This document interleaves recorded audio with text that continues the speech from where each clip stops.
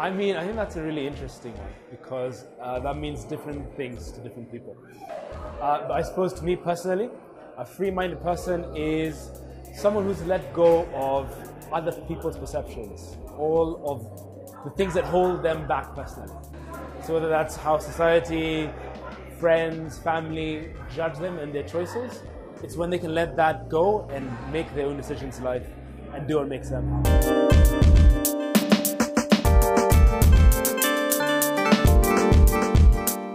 Oh, in my life, I was going to say Mahatma Gandhi, but that's not in my life, and also formally. But in my life, I'd say my sister.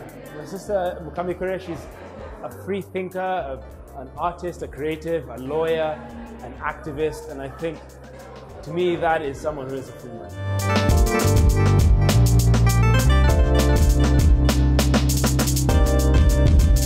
Yes, yeah, this is my first time at a free mind.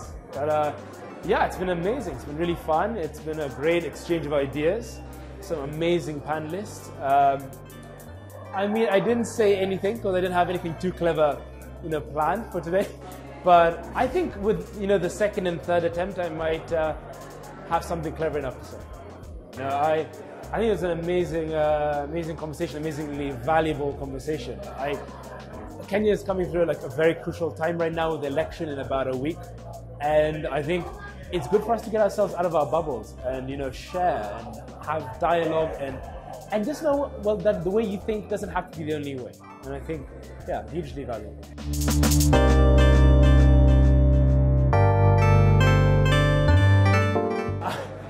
I think some of the views were really interesting and from different perspectives than I have, especially a lot of the female perspective is something really insightful for me. And that way of looking at, for example, what happened in 2007 through the gendered lens. I think that was cool, very talented.